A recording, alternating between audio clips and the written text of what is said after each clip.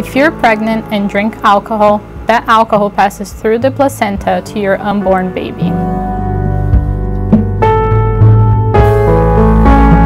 Alcohol exposure to a fetus could mean an increased risk of developing a range of serious health conditions. Physical conditions like distinct facial features, low body weight and height, learning and behavioral issues like difficulty in remembering information and reading people's emotions.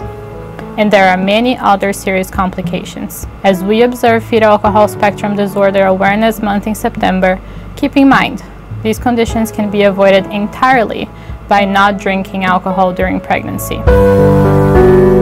No amount of alcohol is safe when you're pregnant, at any time during your pregnancy. If you started drinking, it's never too late to stop.